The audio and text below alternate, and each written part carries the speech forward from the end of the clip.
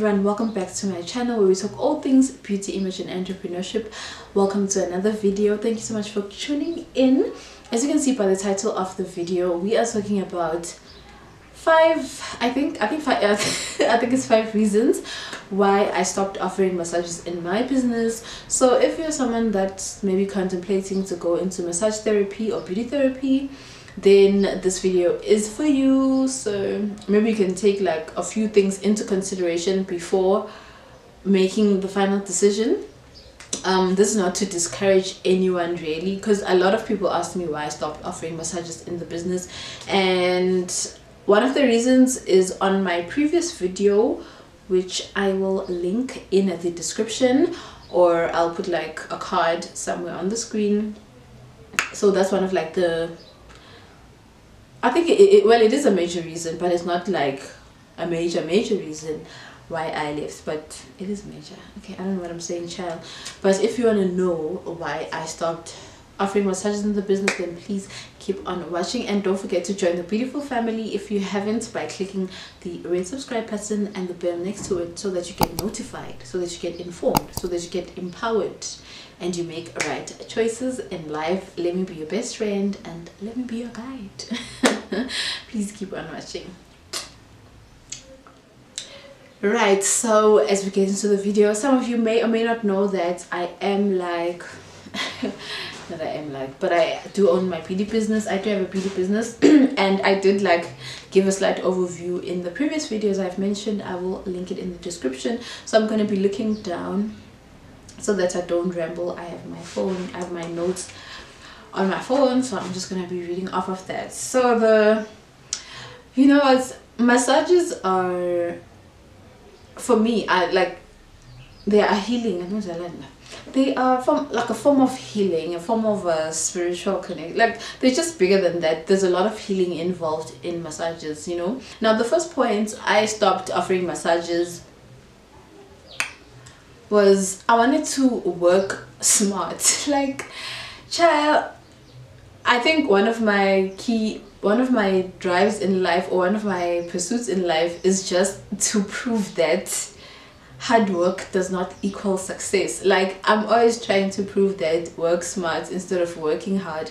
And for me, that was like, I think that was like the first reason before the breach of security came in. But when I went solo in the business, I was like, child, I don't want to work hard. Like, I want to work quite smart. I want to make quick money. So I was like, hey, massages, it's a lot of work, and child, I am built for that. Like, my mom knows this about me. So my mom and I would always fight, because when I was young, before the business, we always fought about cleaning the house. Like, I would find the quickest way of doing something effectively. Like, I believe in that. Like, I always try finding a way of doing something effectively. I mean, doing something quickly but effectively, so without compromising the quality, without compromising the outcome of a thing. So I'll always be in pursuit of that. And my mom is quite the opposite, and we would clash a lot, because if I finished early, if I finished cleaning the house maybe in 30 minutes, she was like, no, it's wrong, it's still dirty, there's no way. And yeah, now for something to be effective and efficient, is her taking the whole day cleaning a house, and then to her it makes sense. So we would clash a lot on that, and shame, I did not back down. I was like, child, this is it. And funny enough, connecting the dots, it makes sense that this is who I always have been, you know, with the business person that I am right now. So massages meant a lot of work, and I wasn't gonna do that. So I was like, child, let me cut those off. Let me do lashes. I know lashes, child, this is how much I make. This is probably, okay, half of what I make in a massage. But if I have 5 clients a day for eyelashes, and this is how much I spend, this is how much time I spend on a client on eyelashes and nails, and this is how much money I have. No, this is quick. I just work on being efficient and being prompt, being quick, without compromising the quality of the work, and this is how much money I make. So that was the first reason why I quit massages. The second reason was the emotional toll massages take on you. Child, okay, I should stop saying childish, I'm influenced. The physical toll that the massages take on you, like it's too much. And it's not only physical, it's also mental, because you find that you are not only the client's massage therapist, but you're just their therapist as well, because they share, like, you know, stuff with you, they have conversations with you. And imagine if you have like 5 clients a day doing massages, and you're listening to like deep and dark stories.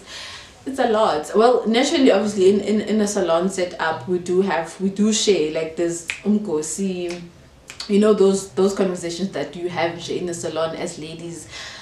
You know how it goes down. But with massage, it's kind of different, because it takes a physical toll on you. Like, you need to apply your hands. There's you know, sometimes you can break. Like, I know a lot of massage therapists that could not work because, like, the lifespan of a massage therapist is like 3 years, according to research. So, because it's a lot of work, it's strenuous, you know, the pressure. Other people want extensive pressure, they want hard pressure, and you need to be there. Imagine massaging a rugby player, imagine massaging Siya Kolisi. Obviously the pressure, I'm like 154 height, and my weight is like 59 kgs, 60 kgs, and I'm massaging this big guy, Siya Kolisi, and another Siya Kolisi, and another, like 5 Siya Kolisis in the day. Hard pressure. So it was taking that physical toll on me, and by the end of the day, I could not even say hello. Like, I could not even open my mouth, because I would be like out. I'd be like so drained.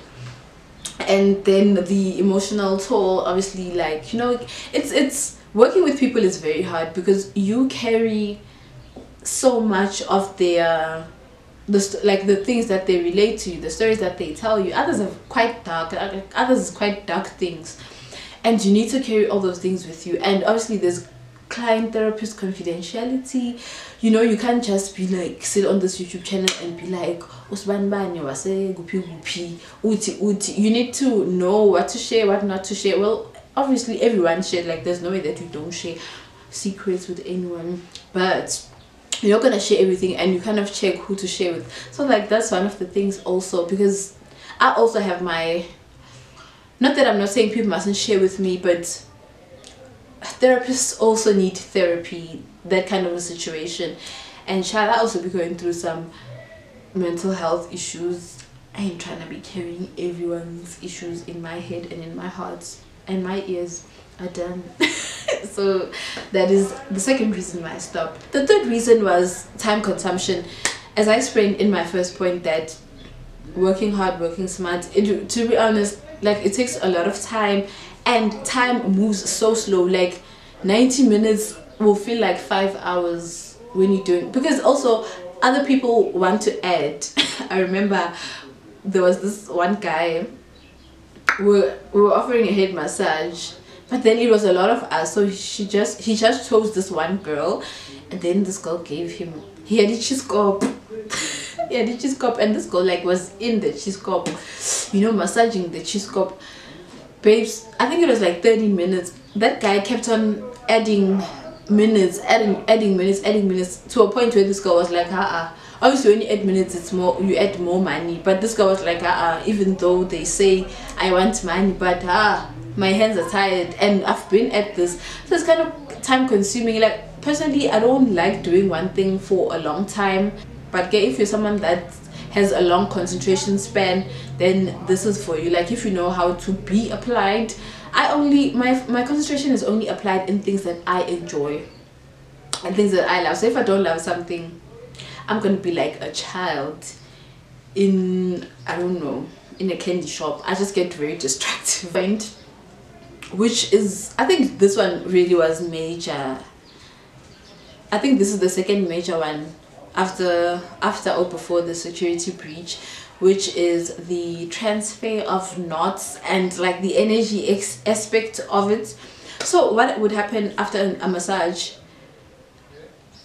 Obviously, when someone comes in for a massage, it's because they have certain ailments in their bodies, there's a tension, there's knots here and there, so they come in to release that stress in the body. So what I find with me, the knots would get transferred to me. So like if you had a knot here, I have a knot here. If you had like knots here, I have, after the the session, I have knots where I took the knots out of the person. So I was like, and which resulted in me being like super drained and quite sick. And then with that, because I started introducing aromatherapy and I wanted to like grant the full experience, like not only physical healing, but I was also focusing on the mental healing. And I don't know, it's just like out of the blue, I just started thinking like that. And obviously, you know, there's that soft music that plays, and there's aromatherapy. And funny enough, I would pray. Like I would pray because I would feel like I'm stepping into a healing zone. Like I'm going to be touching someone, and I need to heal that person. So it started becoming more spiritual for me. And then after I viewed it like that, it then was like, it's not only the transfer of knots, but it's also like an energy thing. Now I'm also like kind of taking people's energies as well. So I started questioning then if it's really worth it for me to offer massages. And then after that realization, I was like, hey, I'm only gonna do them with people that I feel I resonate with their energy. Like, because you know, you never know with people. Like, I'm Christian, and maybe you're touching like umuntu that goes to a Church of Satan.